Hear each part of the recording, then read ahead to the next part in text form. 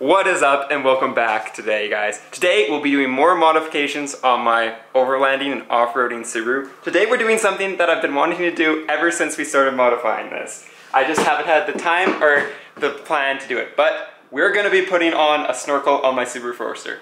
Of course, this is not a Subaru Forester snorkel.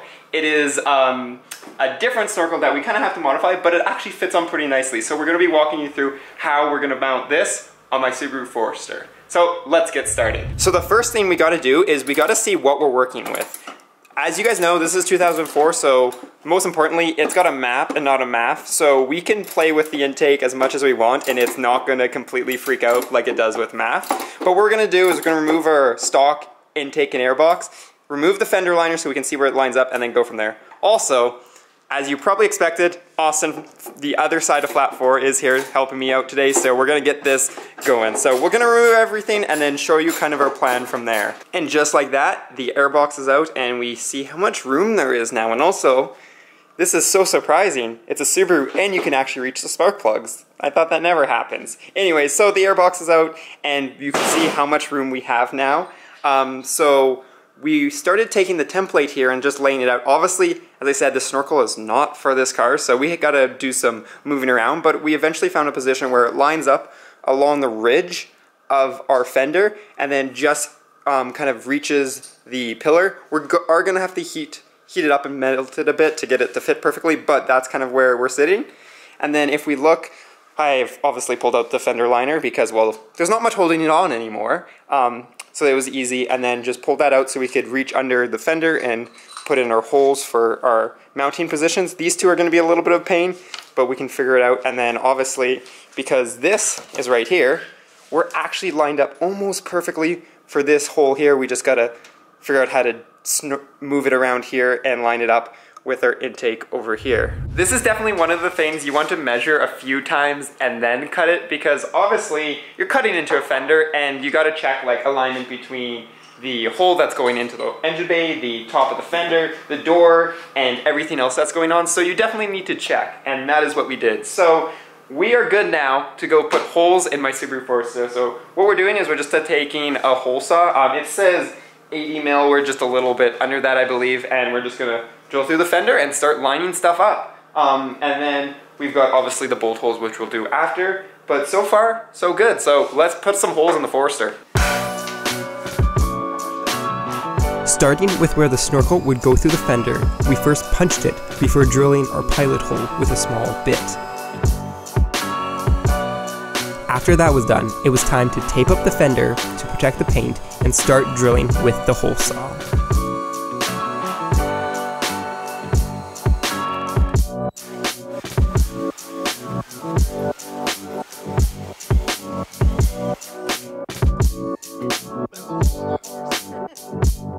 Once we had our main hole done, it was time to start drilling the rest of the mounting holes. Again, starting with a punch, we marked our location before drilling the pilot holes and hitting it with a couple bigger bits to make sure it would mount on there.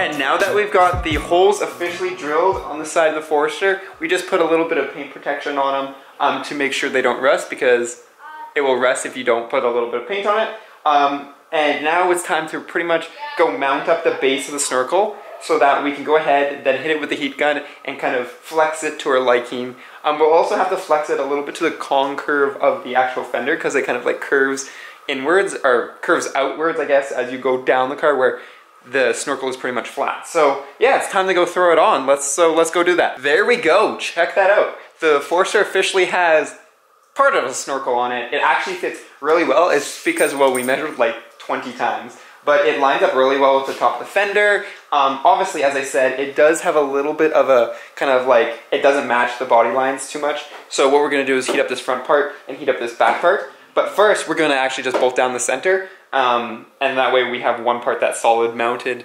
And then we can go ahead, heat up this, push this in, bolt it up, and then we will heat up this part, pull this in, and then heat up this and bend this to the line of the A-pillar. So it all kind of lines up pretty perfectly. There, now you can probably get a nut on there. Good.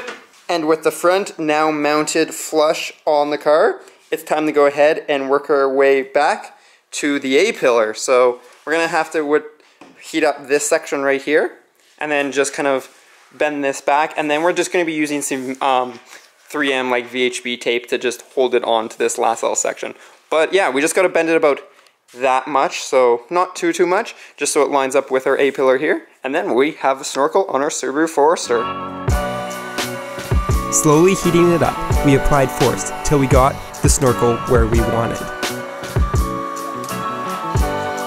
Then we hit it with a little bit more heat before pulling it past our desired bend in hopes for it to return to the normal spot after it cooled. Now that we heated it up, it's pretty much running up the A-pillar. It is tied down right now just because we want it to cool and not lose kind of where we put it. If it still is not the shape we want, we can always hit it again with the heat gun and just kind of tighten that up. But right now it looks like it's almost made for the Subaru Forester, which is awesome. And then as you can see, it lines up here pretty well. And then right here, we just had to tighten it down and it kind of pulled that in, which is totally fine. So now we got to work inside the engine bay. So we got to somehow get this over there. So what we're thinking is using a mixture of Subaru stuff, a piece of a Jeep, and a piece of my diesel heater to all wire it up. This is gonna actually be the first iteration of this because I have some upgrades I wanna do to the snorkel system a little bit later, but we're not gonna worry about that right now, obviously, because the parts aren't here, but also just because we wanna kinda get this ready and to go. So, as I said, using some of the existing Subaru parts, these don't seal very well, so we are gonna have to fix that. So we're gonna be using good old RTV. So we're just gonna be sealing up as much as we can. So that includes the, like, where everything connects, includes this little part right here, and then the hole right here. And then once that's done, we're pretty much got our snorkel system on, so let's get it plumbed up. And we didn't even need the Jeep piece. All we used was this stock Subaru piece. We just cut off the end on the bottom, like the thing that hangs down because it has a hole in it, plugged it with the cap from it, and then just ran some 3-inch like flexible tubing there.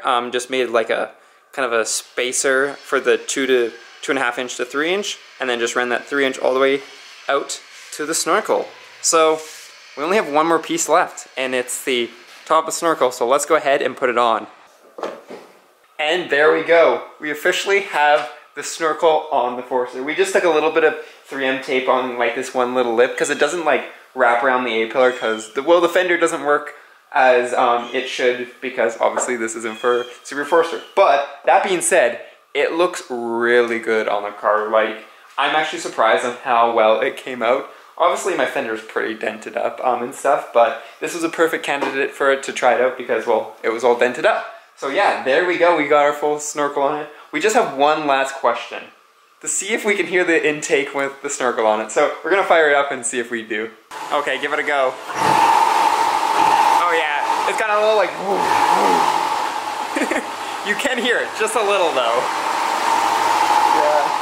And well, there we go. We have finally put a snorkel on my Forester. I think I've had it on that list over there for probably 2 years now. So we're making progress on the Forester. I have actually a few, or actually I'm gonna say a lot more upgrades coming soon with the Forester, including some new lights and stuff. So make sure you're following along if you're not. So that's pretty much it for today's video. So if you guys are following along and putting a snorkel on your Forester, let me know how that went. And if not, I hope you guys enjoyed this video of working on the Forester. Anyways, until next time, peace out and stay humble.